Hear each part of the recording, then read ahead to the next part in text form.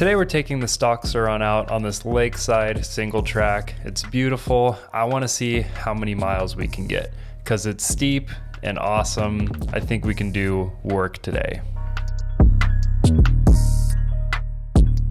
Now the only upgrades on the bike that are going to affect range is a slightly heavier tire and a 54 tooth sprocket. Now this lower gearing is going to help us get up the high hills, and it's going to conserve a little bit on range because hopefully we're not on full throttle as often as we would be with the stock gearing. Let's cut the music and let's get it. All right, so that's the bike. We're at 100% battery. Begin workout. We are on my new favorite single track right alongside the lake. It's absolutely beautiful. We got about an hour of daylight left. And if you're really going hard on the stock Surron, you can kill it in about an hour. So let's see if we can do just that on the single track. And if you hear my battery flopping around, that's because when the 72 volt battery's in there, you need to extend the lid up a little bit. So that's currently where I'm at. I'll do another video exactly like this with the 72 volt. So we can do a little compare and contrast. Know exactly how many miles each of them got in an hour of hard riding. I've been snowboarding all morning, but it's been like 50 degrees almost all week. I had a feeling there wouldn't be any more snow up here. And I was right, at least for now, at the lower elevation.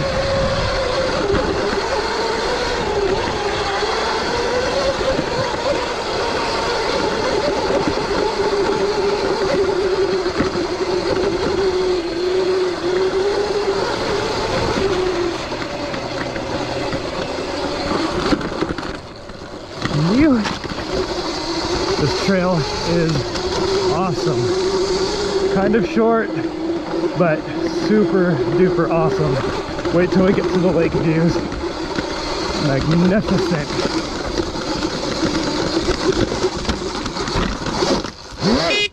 Ooh. I missed my power. I guess I just have to ride better now. If I did this type of riding more with the stock battery, I'd probably step up to the 64 tooth sprocket. Just get a little more of that low end. Because that's full throttle right there. We're barely chugging up this bad boy. Yeah, see? Almost used our first 10% of battery in 4 minutes going up that sucker. Full throttle uphill. Range-wise, e-bikes hate it, but it's so much fun.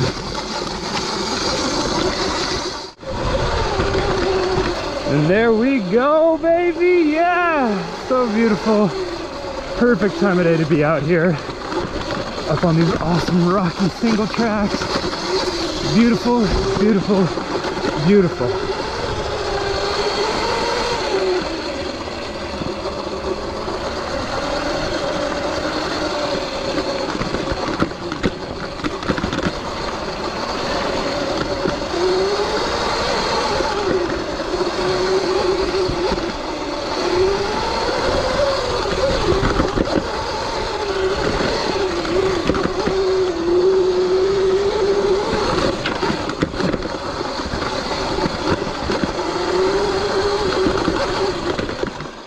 I grew up in a town just over the way, and there's so many places to ride up here. There's just a ton of places I haven't ridden. But now I live right in town, so this is, I'm pretty sure it's a range extender. I could ride from my house to here and all the way up, which is pretty special, I think.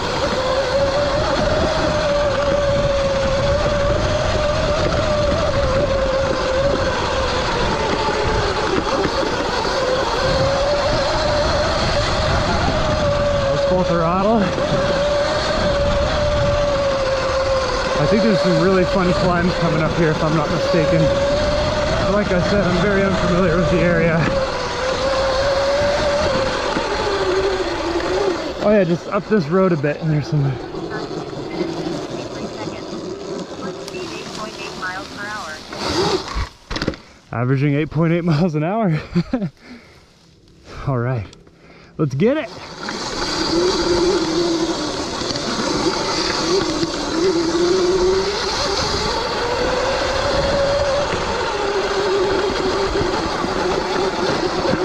Oh yeah, this is a battery killer right here.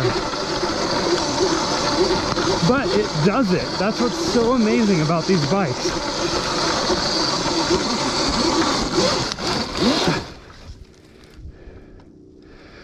We can work our way around this one. On the way down, we'll just hop right over that mess. All right, where were we? 84% battery. She's dying quick, we were having fun. And we're gonna regen on the way back down. And that totally counts.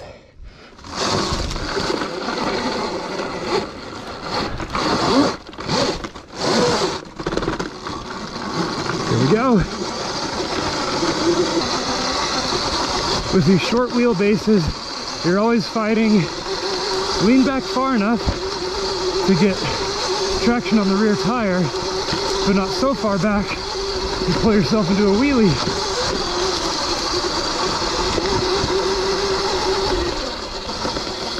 Awesome. Awesome, awesome.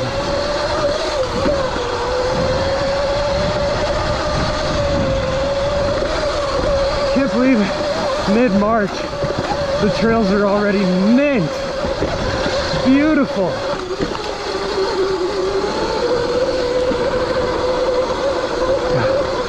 Absolutely love it.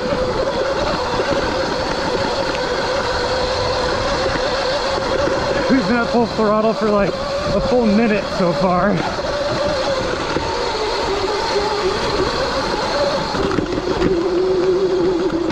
Battery's gonna love that. 75% battery, really not bad considering the amount of full send we're doing right now. 1.5 miles, 12.5 minutes. Safe to say, if you're doing steep single track, this batteries die quick. How you doing? Good, good, how are you?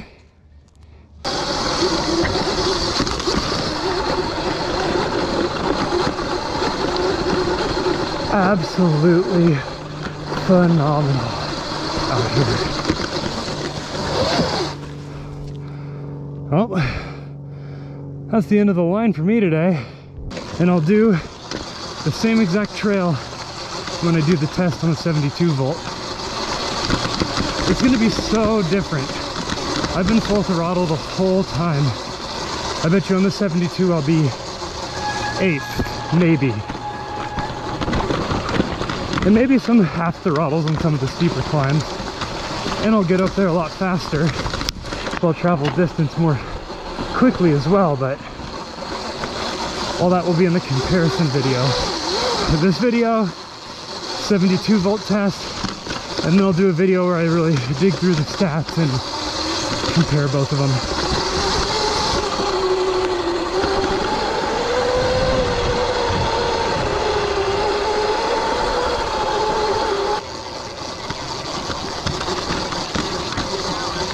2 miles and 16 minutes is what my phone just said.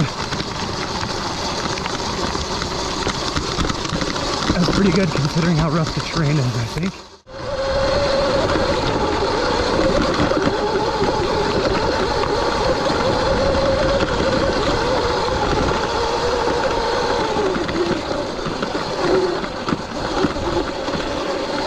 We still got 64% battery, 3.5 miles and 27 minutes. Pause it. Workout paused. Turn off the bike, get some water, and then we're going up that thing.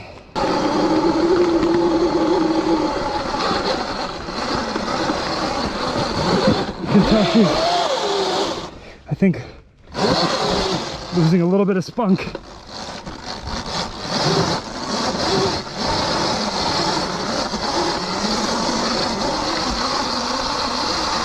For sure. We're just in the 40s, already losing a little spunk.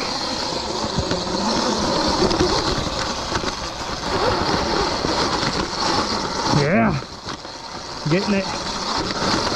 because the last 10% of this battery doesn't even let you use it. So 10% is really zero.